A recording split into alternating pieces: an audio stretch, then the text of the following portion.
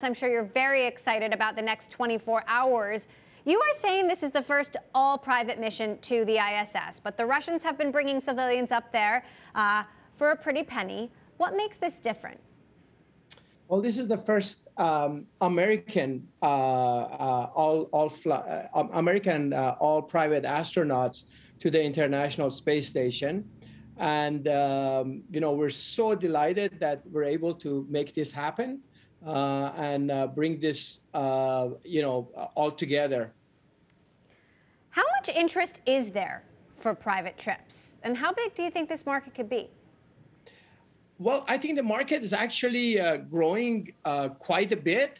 This is the first time that we're doing this, but we actually pretty much have sold AX2 mission and pretty much AX3 mission, and we're now trying to sell some seed on AX4 mission. So it's quite popular, and I'm hoping that it becomes even more popular after AX1 mission is completed. And obviously the ISS schedule can be complicated. Are you planning to add many more? Yes.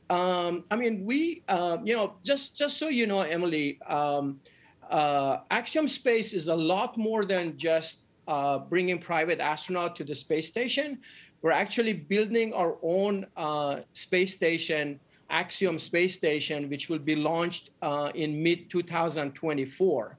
And it will dock with the current ISS and will be operating jointly with the International Space Station until ISS retires about 2030.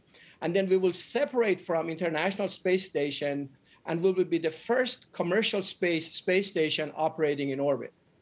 So how does this differ from the model that Roscosmos has been offering for so many years? Yes. So Roscosmos used to take, some astronaut to space, as you indicated earlier.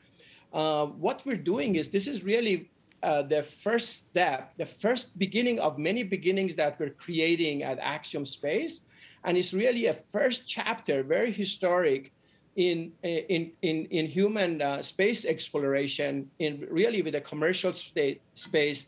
Taking private astronaut to International Space Station, and we will have many other missions along with this. Roscosmos took maybe one or two in the past to International Space Station.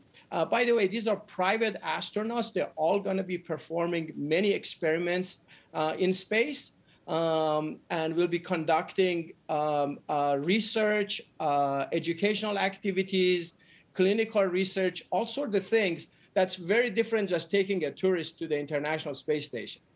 So the cost for an Axiom trip to the ISS, what's the cost of a seat at this point? We really are not at the liberty to talk about the financials at this point. The Washington Post reported it was $55 million a seat. Is that ballpark? Yeah, that's about right. All right. Obviously the space landscape is evolving dramatically, and the war on Ukraine has changed things. How is the relationship between private companies and the U.S. government changing as a result of not necessarily being able to use or staying away from Russian services and Russian airspace? Yeah, so that's a great question. A space station and collaborations actually. With the international partners, it's been a great thing, and it's been going on for over 20 years, and it's continuing, and it's something that has unified, all the different countries together, and the collaboration has been awesome, and is continuing to be that way, and we expect it to continue at this point.